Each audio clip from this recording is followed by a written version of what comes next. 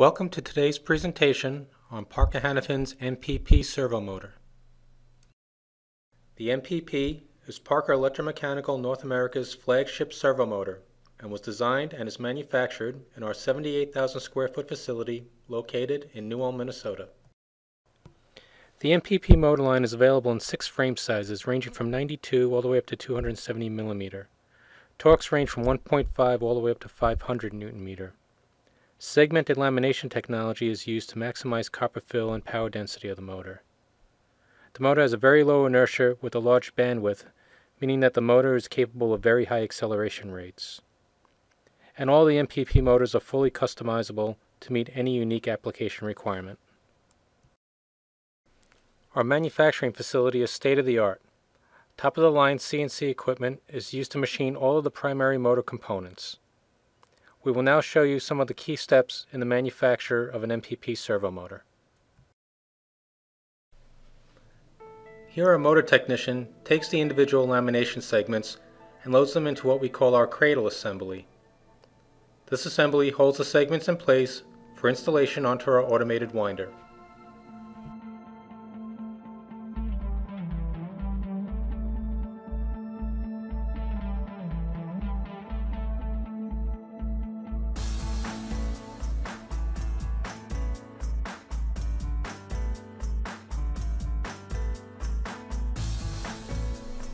At the winding station, the technician loads the cradle assembly onto the winder.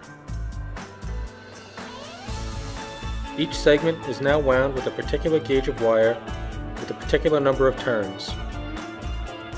Having this programmed into the system ensures that the motor will perform as specified in our Parker catalog.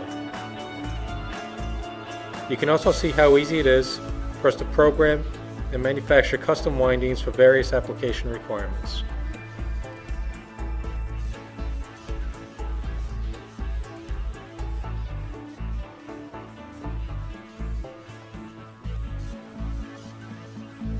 After the segments are complete, the technician removes them from the cradle assembly and mounts them to the stator fixture.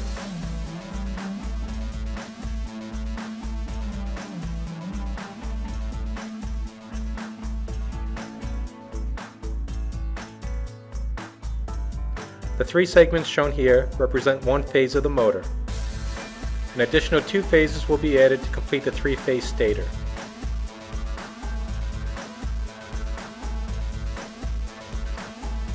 The stator now moves on to where it is assembled into its motor housing. The housing is heated to expand its inner diameter. When ready, it is loaded onto an assembly fixture, and the housing is then pressed over the stator.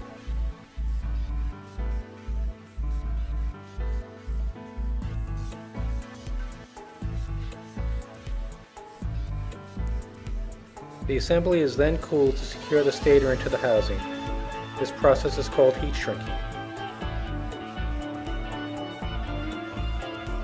All MPP stators are encapsulated in the motor housing with a 2-part epoxy.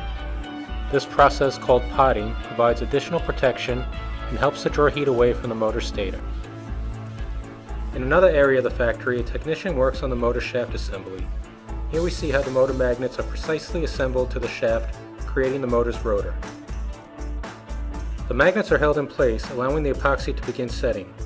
In a few moments, the assembly can be handled and cleaned by the technician, and then will be placed in an oven for additional curing time. When ready, the rotor assembly then moves on to the roving station. All MPP rotors are wrapped in Kevlar. The Kevlar wrap provides additional holding force for high-speed applications. It also creates a barrier to protect the rotor when exposed to harsh environments.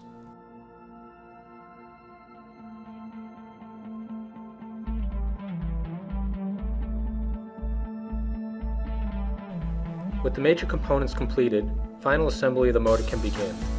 Here an automated press assembles the shaft and rear plate to the motor's main housing.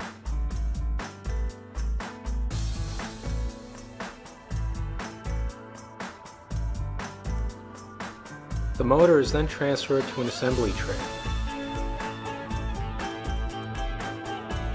Remaining parts such as motor labels, encoders, and connectors are kitted on the tray so that they are within easy reach for the assembly technician.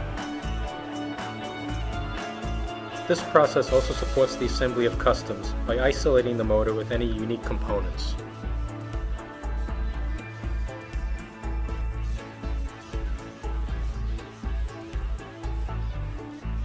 Trays move down the line one at a time. Components are assembled to the motor and then move down the same line to begin their functional tests.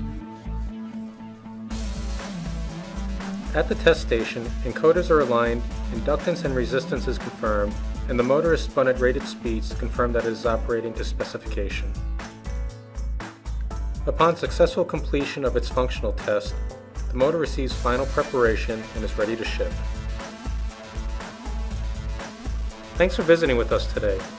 Go to parkermotion.com for more information on the MPP servo motor, as well as other motion control products offered by Parker Hannafin.